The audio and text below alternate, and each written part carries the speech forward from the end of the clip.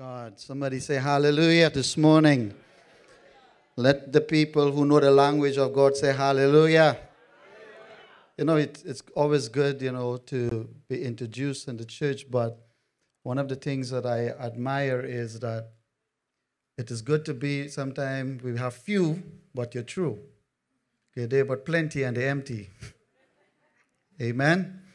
This morning, I look forward to sharing the word of God with you. Can we just stand quickly? I just want to get this. Thank you, Pastor Amar and the team.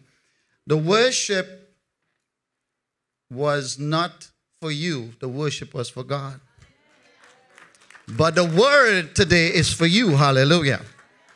And then you got to make a very distinct understanding. The word of God is a good seed. Amen. So lift your hand and says, good seed is going to find good ground. Put your hands on your heart and says, my heart is a good ground. The good seed is going to find good ground. And that good seed is going to produce a good tree. Lift your hand and says, I am a good tree. I am planted by the rivers of living water. Lift your hand again, says, I am a good tree. And I will bear good fruits. In the name of Jesus. In the name of Jesus. I will bear good fruits. And the fruit shall remain. And it shall glorify God. Now I want you to lift your hand and says, Father, I thank you this morning that I am in the right place. Say, I am in the right place. Say it loudly. Say, I am in the right place. I am with the right people. I have the right spirit. And I shall receive the word of God for my season. Somebody shout hallelujah this morning. Give him praise and glory. Hallelujah. Amen and amen. Because of the importance of the word of God. You know, the Bible says, man shall not live by, but by. Very good. You're very good. But do you know that not everything in the Bible, sorry, you could be seated. Not everything in the Bible came out from God's mouth. Oh, it is God's word, but it's not from God's mouth. So you have to now know what is coming out from God's mouth. Man shall not live by bread alone, but by every word that what? Proceeded from the mouth of God. Because in this Bible, we have the record of Pharaoh talking. Amen. We got a record of men who were blind talking stuff. But when you hear from God's mouth, it changes your life. Amen. But I want to say something that I have to shake you a little bit, because my sister had the message in her spirit. She said, release the lion. Amen, somebody. Hallelujah. So the scripture, before there was a Bible, there was a person called the Word. You agree with me? Before there was a Bible, a book, there was the man called the Word. And the Word was made flesh. And it did what? So I met some people and they tell me they're studying the word. So I thought to myself they were studying the letter, but the letter will kill you. You got to study the spirit. And there is where life is. Amen. This morning, let's go straight into the word and let's see what God has for us. Are you ready? Amen? Glory to God. Turn with me, if you can, to the book of Ephesians chapter 3, because I'm going to walk a little bit and talk, because that's how I feel free. Can I be free this morning? Because where the Spirit of the Lord is, there is. Amen. In the scripture, in Ephesians chapter 3, Paul is writing, and he's giving the church the revelation that he was experienced, that he had received from the Lord. And I'm reading, for if you are with me, from verse 14 onwards. For this cause, from verse 14 of Ephesians chapter 3. Are we there? Okay, doesn't matter. I'll read it. For this cause I bow my knees unto the Father of our Lord Jesus Christ, of whom the whole family in heaven and earth is named. Let me just put a plug there. You are not sitting next to a stranger. You are sitting with family. Amen. If we can understand that the family, amen, is not only what you share with your bloodstream, but what you share in your spirit. Amen. Are there family? Good morning, the family of God. Could you wave your hand and say, hey, hey, hey, I am in the family. Hallelujah. And the family, amen, when there is unity in the Christian community, then we will build our immunity. Because a lot of people, they are sick, amen, not within or the outside, but they are sick on the inside. We need to have the understanding we are God's family, amen. So when you don't see somebody in the house of the Lord, my Father's house, or when you don't see your family for a while, do you feel good? You feel good? You see somebody's missing at the dinner table, you feel good? You see somebody's not supposed to, when you look at your your moms and dad, you see your kids, you get worried. We must pray for one another when we don't see them, amen. We should look out for one another. Come on, hallelujah. So let's go. I'm the one, that's a little detour. Hallelujah. And it says here in the scriptures, of whom the whole family in heaven and earth is named, that he would grant you, according to the riches of his glory, to be strengthened with the might by his Spirit in the inner man. I'm loving this. Amen.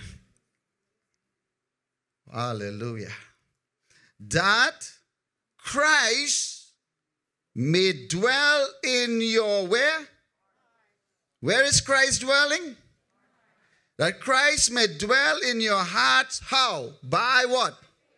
By what? By what? So you gotta, don't come to church and meet him. You better come with him. Amen. Hallelujah. You see, by faith, we have Christ dwelling in our hearts. Amen. This is beautiful. Hallelujah. This is a revelation that needs to be a part of a Christian's daily living in order to be conscious that you are not just alone in this world. You've got someone living inside of you that is greater than the world. Hallelujah. And you got to operate with the knowledge that he's not just there as a bystander, he's there as your Father. Amen. Glory to God. The Bible says by faith he reveals this, that you may, that he dwells in your heart, that you may be rooted and grounded in love, that you may be able. This is all about you. This is not just sitting and saying, well, I don't know what's going on. I don't know how. Let me tell you something, my friend. I want to let you know, your spiritual education will give you elevation. Amen. You want to come out of something? Educate your prayer life. Amen. Sometimes we go to God and say, oh God, I don't know what's going on. Father, I don't know how this thing going. Let's talk about a Christian who knows. He says, Father, I know that in the name of Jesus, every knee shall bow and every tongue will confess. And Father, I know that I don't care how big this is. I know you will deliver me. I know it is done. I give you thanks. Hallelujah. That's what faith people do. Somebody say hallelujah. We speak the victory. We do not run to God in fear. We come to God in faith. Hallelujah. We receive the revelation in our tribulation, so we have jubilation and celebration. Amen. Are you hearing me? Hallelujah.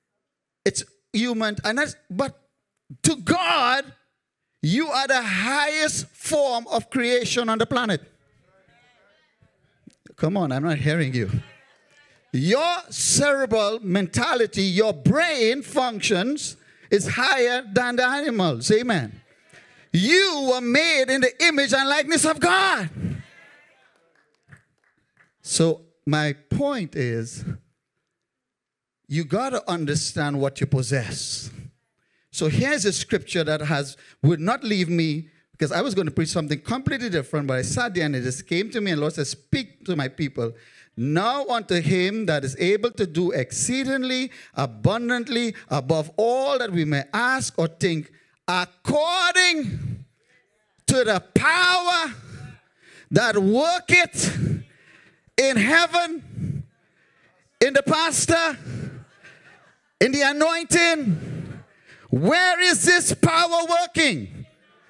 If there's anybody in control, let's put that scripture up because I'm going to remain. I want that to be a visual. I want you to help me there in that scripture verse. Anybody? Ephesians chapter 3. The power that worketh in us. Hallelujah. It's coming up. The power that worketh where? Say it again. Say it like you believe it. Believe that you are not weak. Say, I have power working in me. The power that worketh in us. Many of us, God gave us the power. He says, I have not given you a spirit of fear. I have given you a spirit of what? And of what? And of what? You got something from God, but somehow or the other, we took another something and have problems. Amen. Sister, I want you to know this, and I want you to know this very carefully. The power that worketh in what? Say it again. Lift your hand and says, power is working in me. Say, I'm plugged into the Holy Spirit. The Father in me is doing the work. Lift your hand and says, the Father in me is organizing my head. He's talking to me. He's walking with me. There is power working in us. Amen. The first point of understanding working. How many of you like your body to be working well? Amen. Lift your hand, say hallelujah. You see the phone, if you keep using your phone, it has something called, it loses power and it gets what? Drained. I like that word. It gets, some of you go straight to the word dead. It loses. Even so, there are little warning signs that comes up and says, your phone needs charging, low. Some of you know I'm talking about because you are low in the spirit. You need charging. Amen. Hallelujah. That's why it's good to be in the house of the Lord. Amen. We charge you up. Hallelujah. When you came up in the altar here, you know what? You came to be plugged in. Amen. Hallelujah. So, the power that worketh where? In us. The number one point of understanding, and I don't have much time to get this in your spirit, the power that worketh in, how many of you, there is power in your mouth? Some of you have good power and bad power. But you got power. Say power in my mouth. Say power in my voice. When I talk to God's people, I speak under the anointing of Christ. There is power in your voice. What your physical voice says, your inner ear picks up. A lot of people don't know there is a relationship between your mouth and your ears in your brain. You have to understand what you say outwardly, it internalizes inside. Amen. That's why it's good to recite the word of God. Amen. Come on, somebody say hallelujah. Lift your hand and says, I will live and not die. I'm the head and not the tail. I'm above only. I have resurrection power living in me, dwelling in me. I am so blessed. I am the righteousness of God. Everything I touch has to prosper. Lift your hand. Hallelujah. I am a blessing. Hallelujah. I am who he says I am. I can do what he says I can do. I have what he says I can have. I am the child of the King. I'm not looking to be blessed. I am blessed. I don't get you. We have this kind of tendency. We buy a car and we go in the car and say, Pastor, come and bless the car. And then all of a sudden, somebody steal the car and they say, Pastor, you didn't do a good blessing. Or the car get into accident and say, Pastor, didn't. So I want to change that. I want a blessed man driving the car. When you are blessed, the car will be blessed. Come on, if you say hallelujah. When you are blessed, whatever you put your hand to do will prosper. Amen. Hallelujah. A lot of us, we have, I can make you laugh, I can do all that, but I want to get a word in you. Say the power that worketh in us. The Bible says the word power has two meanings. It has one of the word that comes from the word authority. Amen. So we have the dunamis power, which is the actual raw power of God to work miracles. Amen. And then we have the power of authority. Hallelujah. So first, before I go, just put your hands on your mouth and say, I got power on my tongue. When I speak, things happen. Say good things happen. Say blessed things happen. Say I speak with faith. I see beyond the natural. I speak life, Jesus, over my family. Come on, hallelujah. This week, people do this, and I don't know if you have seen it. They pray and they bless their food, and then they complain how bad the food tastes. Have you ever met people like that? I've seen people do it. And this is another one. Somebody came to me and said, Pastor, let me tell you something. Every single time I do the wash, the rain comes and just wet it up. And what you expect is what you receive. And there's another guy, I'm standing on a line, going in the bank, and I'm waiting. So it's a little long line, and the guy turns to me suddenly out of nowhere. He turns back at me. He said, you want to see something? I said, what? He says, listen, just before my turn comes, they will close the thing.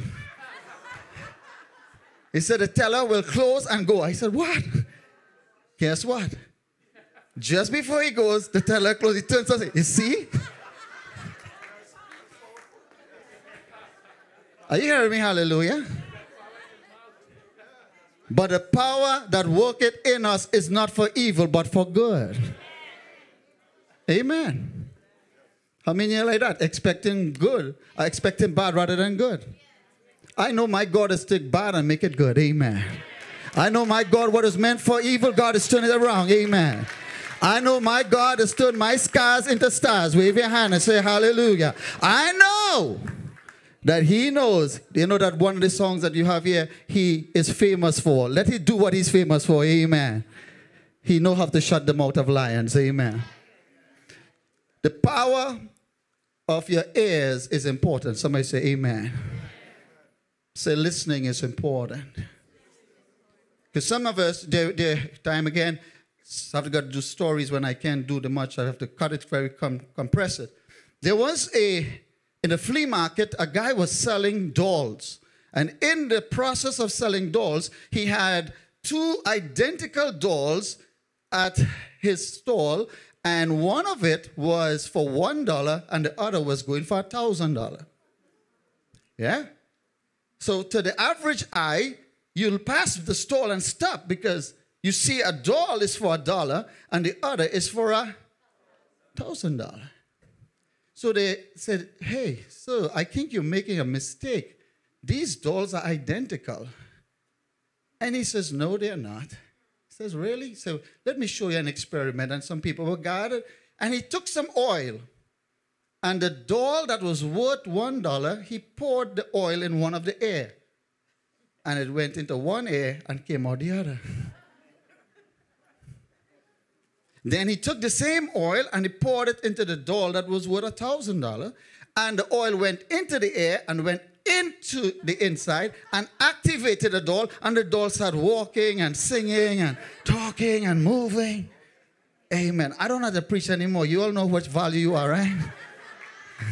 You all know who you are, right? I think I'm talking to the $1,000 doll here. Amen. Don't let it go in one ear and come out the other. Let the word of God, there's power when the word enters your heart. Amen. Give him praise and glory. Hallelujah. When the word of God enters your heart, fear will leave. And faith will arise. Amen. Woo, come on. Hallelujah. There's somebody right now going to put your hand on your ear and say, Father, I am $1,000 door. I'm listening to you. I hearing you. I hearing you. I don't not hearing the neighbor. I don't hear what the neighbor is saying. I don't hear what the boss is saying. I hear what my father is saying. He's saying it is going to be okay. I'm not hearing what the doctor is saying. I'm hearing what the great physician is saying. Hallelujah. Give me praise and glory. You got to understand that you're not listening to your condition, you're listening to the physician. Amen. The great. Are you hearing me? Hallelujah. Are we being blessed here? Wave your hand if you're getting blessed. Put your hands in the air and says, my hands are blessed. There's power in me. Hallelujah. Glory to God. Christ. The Bible says in Colossians chapter 1, this is a mystery that we have to understand, because a lot of time people go to church and they say, well, I say a prayer, and I'm not saying that is bad, but that's a limitation you have. You say a prayer and wait to go to heaven, so you struggle between earth and heaven. And you live with the mentality that God has abandoned me. It's up to me to work it out. I don't know how I'm going to do this. And you walk in that darkness because you don't understand. If you walk in the light as he is in the light, you have fellowship with him. What is the light? The light is walking into intelligence and knowledge of God. Amen. You don't stumble when you walk. Amen. You are not alone. Lift your hands. Say amen. Say, I'm not alone. Say it again. Say it like you believe it. Amen. I have angels backing me up. Amen. Hallelujah. So we're getting to the point of the air. So we do the bless my ears. So somebody say, my ears are blessed. Put your hands on your eyes. Say, my eyes are blessed. Put your hands on your mouth. Say, my mouth is blessed. Put your hands on your heart and say, my heart is blessed. So your value, some of you listening, and I want to tell you, say there is power in hearing the right thing. There's power in saying the right thing. And there's power in believing the right thing. Are you there with me? Hallelujah. Come on, somebody say hallelujah. Many times the Christian, I am a third generation Christian. And my grandmother and grandparents were one of the first Christians, and they had to go through a lot of persecution in order to able to practice their faith. Amen. And people would not have allowed them to come out, but when God has a plan for you, no man can stop that. And my parents were Christians, and amen, and I'm here. Amen. But the point important is, there is another power that I want to share with you, and I want you to know it's called the power of forgiveness. Because some of you could be in Christianity and have not forgiven. Am I talking to anybody here? Jesus healed by the power of his word. Listen carefully. But what word did he say? He said to some people before they were healed, he says, your sins are forgiven. Amen. He says, your sins, pick up your bed and walk. You are forgiven. The moment he says that, they were healed. Amen? Some of us, we have become so conscious of our mistakes. And you know what? The devil loves fishing in you. And he just go in your mind and start giving you flashbacks on where you are and how bad you are. And how, you know, when I go through that, let me tell you, I will tell you something. Anytime the devil put flashback on me, look what I do. I'm lifting my hand and I say, Father, I'm so glad of the finished work of Christ. I'm so blessed by the blood of Jesus that you have been able to wash away my sin, oh God. And I am so happy that you love me and you took me out of that. And now I'm here praising you. And I know that there's so much great things. So what I do is I turn it around on my thought. Amen. I program my mind to speak God's word in my flashbacks. Could you all say hallelujah? I am a new creation. Hallelujah. But the thing about majority, and I'm not saying it's you, I'm just saying the majority of Christianity, we do not understand the problem of the finished work of Christ. So we keep on looking at where we have come and how far we have reached and how far he has come. Amen. He grows in you. Amen. So there is the power of forgiveness. Say amen. Come on.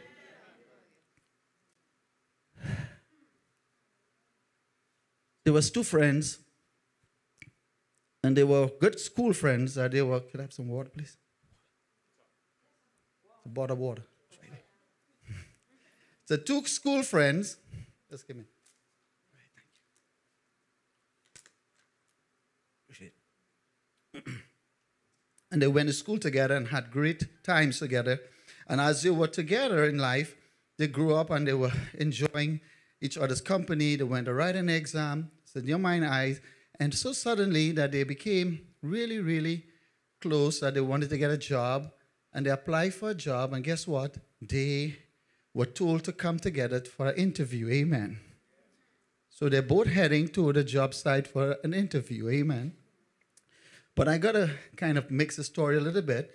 And they're going and they're talking. But one of them, sometimes life, when you're trying to struggle, you're trying to become selfish, think about yourself sometimes. So one of the guys, let's give him a nice name. Let me give him a nice name. One of them name was Love and the other name was Kindness. This nickname, all right? So Love and Kindness is going together on this thing, on this journey. And as they were going, some argument came and boy, Kindness get vexed and he slapped Love. Love gets one smack. Love got shocked. Look at Kindness. And decided to walk on. But before he walked on, he stopped and he saw some sand in the ground. He wrote on the sand, today, my best friend slapped me. And he makes sure Kindness see it. And he walks on. And as you were walking on, and he's trying to make, when you're somebody, you don't want to walk with them, you kind of walk quickly. And some husband and wife had a problem, they just walk fast. The stores and whatever. Amen. I'm not going to go there. But the point is, he's walking and putting a distance, only to realize that he tripped and he fell and found himself in difficulty on the ground. And while he was on the ground struggling, guess who came behind, walking? Kindness. Kindness stopped and said, what's wrong? He says, I hit my knees and he's hurting there. And Kindness stopped, picked him up, fixed him back up, and he felt good. And then they're walking together. And as they go a little further, he saw a rock and he took something. He said, could I stop here? And he wrote on the rock, today my best friend helped me. Amen. Really and truly, his friend says, hey, I noticed that when I smack you, you wrote something on the sand, and now I notice that I do it a kindness way and you wrote it on the rock. Why is that? And he smiled and said, you see that in the sand? That will blow away. But on the rock, it's going to stay. Lift your hand and say hallelujah. How many realize that you got to just forgive and move on? Come on, wave your hand. Watch your neighbor and say, write it in the sand if they hurt you. Write it in the sand if they talk you bad. Write it in the sand if they are talking you bad. But whatever kindness God do for you, write it on the stone. Amen. Come on, lift your hand and say hallelujah. Are we being blessed here this morning? There is power in forgiveness. A forgiven man don't have a problem forgiving others. I meet a guy, and he's just telling me who do him this. And he said, you don't know what to do me. And I asked him, I said, do you like to drink poison? He said, what? He says, of course not. I said, really? I said, if I give you poison, no, I wouldn't drink that. I will kill. I said, well, listen, gossiping, bitterness is poison to your soul. And nobody's giving you are drinking it yourself. You cannot poison your soul and want to live for Jesus. Come on, somebody say hallelujah. You got to drink from the living water. Amen. Hallelujah. Anybody getting a message here this morning? I'm trying to be as real as possible. Hallelujah. Watch your neighbor and say, write it on the sand. Now, you know what I found out, Pastor? Some people just write the wrong thing in the rock and they write the wrong thing on the sand. Sometimes you do good for people, they write it in the sand. Have you ever noticed that? After you're done, and the wrong that you do 99 good, they write it in the sand. You do one wrong, they write it on stone. Are we talking here this morning? Amen. But I'm so glad The blood, there is power in another thing. Not in the blood of bull and goat, but there's power in the blood. Amen. I need to know what my time is because I put us. Okay, thank you. Guys, there's power in stopping at the traffic light. Amen. So I'm going to stop. I love you all. I hope you understand. You don't need to get power on the outside. All you need is on the inside of you. Make that discovery and you'll be on the road to recovery. God bless you, everyone. Let's all stand in Jesus' name. Amen. Hallelujah. Hallelujah.